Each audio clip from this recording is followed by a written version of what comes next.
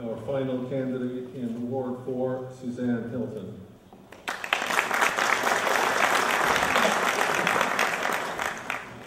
Mr. Moderator, fellow candidates, ladies and gentlemen, I have had the pleasure of serving as your Ward 4 councillor for the past 7 years. I share your concern about the growth that has been directed at us by the province and the region that will result in doubling our population. I have worked hard to limit the impact of development in our neighborhoods and to preserve our small town character. At the same time, we have worked to build infrastructure that meets the needs of our growing population. Together, we have worked to improve our roads, install sidewalks, upgrade our parks, and build new ones that all families can enjoy. We also built new sports facilities and an up-to-date fire hall. I am deeply involved in the revitalization of our downtown core into a pedestrian-friendly business and cultural center.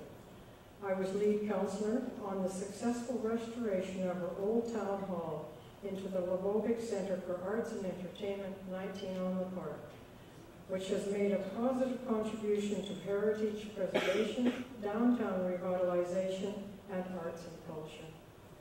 I am also proud of the trail system that has taken shape around town, providing us with excellent walking and biking opportunities.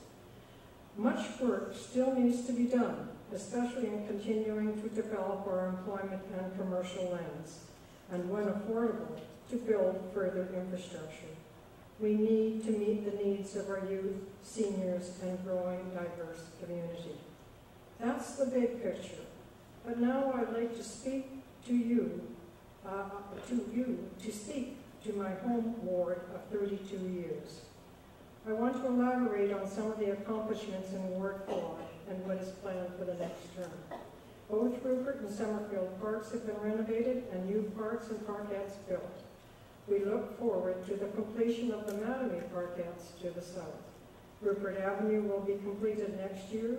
Road work in the hamlet of Bloomington is underway, and I have successfully pushed to have Elm, Fairview, Glad Park, and many of the older roads included in the 5-year capital plan. Ward 4 residents continue to work collaboratively on design plans and traffic calming, and appreciate my determination to make our roads safe. My positive working relationship with the York Regional Police helps bring enforcement to our neighborhoods.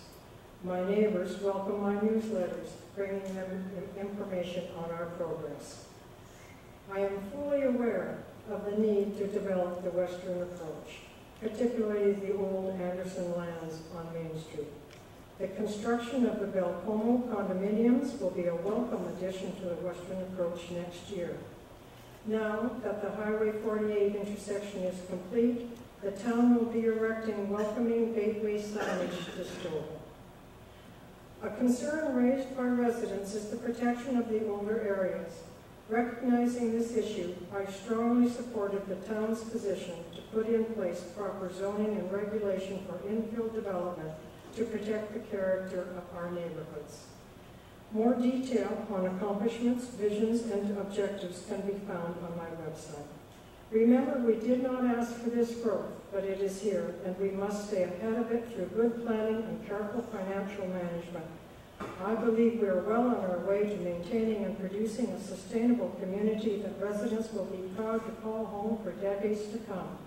You and I have reason to be proud of our collaborative successes, and I will build on this record of success if re-elected for a third term.